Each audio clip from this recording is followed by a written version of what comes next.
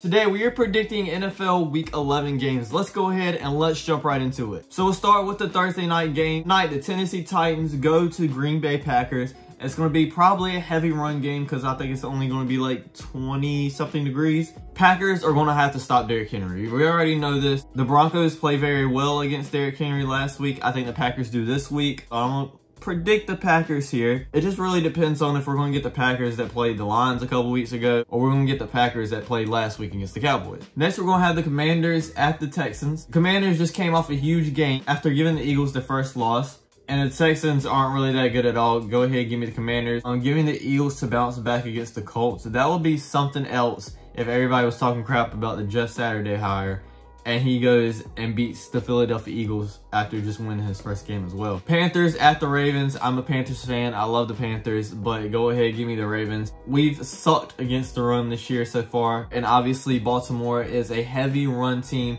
whether it's Lamar Jackson or the actual running backs. And I don't think we're really going to be able to score enough to keep up with the Ravens. Maybe Baker Mayfield goes off, but I highly doubt it. Next, we're going to go over to a divisional rivalry, the Jets at the Patriots. I think this is going to be a real fun game, but go ahead, give me the Jets. They've just been looking so much better than previous years.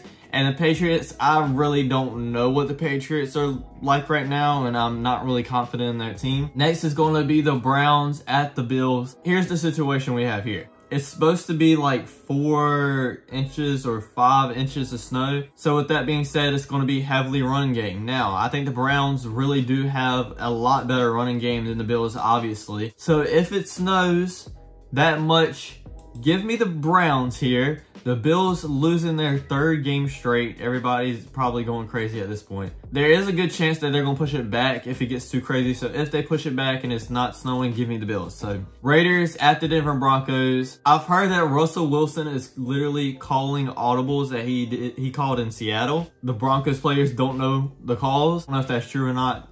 You take it with a grain of salt. But with that being said, the Raiders are looking absolutely oblivious right now. I really don't know what their team is doing at all. Go ahead, give me the Broncos. Next, we have the Bengals at the Steelers. This game got flexed out of Sunday Night Football. Last time we seen these two teams face off week 1 and the Steelers came out on top. I think this will be a really close game. TJ Watt is back. If TJ Watt wasn't back, I would obviously pick the Bengals. No Jamar Chase. I think it's going to be real close. Give me the Bengals. We'll go ahead and do the Sunday Night Football game since it's on the side. Chiefs at Chargers. Go ahead and give me the Chiefs. I mean, the Chargers aren't looking great, and I think it's time to have that conversation that they probably won't get into the playoffs this year. Rams at the Saints. It's kind of sad that I think this will be a close game. The Rams not looking good at all. Saints not looking good at all. But I'm going to pick the Rams.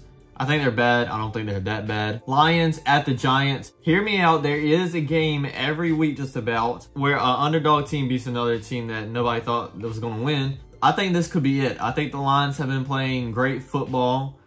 They've come off 2 wins now. They're on a hot streak. Obviously, the Giants on a hot streak too. With that being said, I really can't pick them. If I had to bet, I would go Giants. But trust me, this game could be either way. Bears at the Falcons. Give me the Bears. Justin Fields has been looking great. As long as you stop the Falcons' run game, they really can't do nothing. Marcus Mariota looked absolutely atrocious against the Panthers Thursday night. Cowboys at the Vikings. Cowboys come off a tough loss. Was it a bad Packers team or is it a good Packers team getting back on track?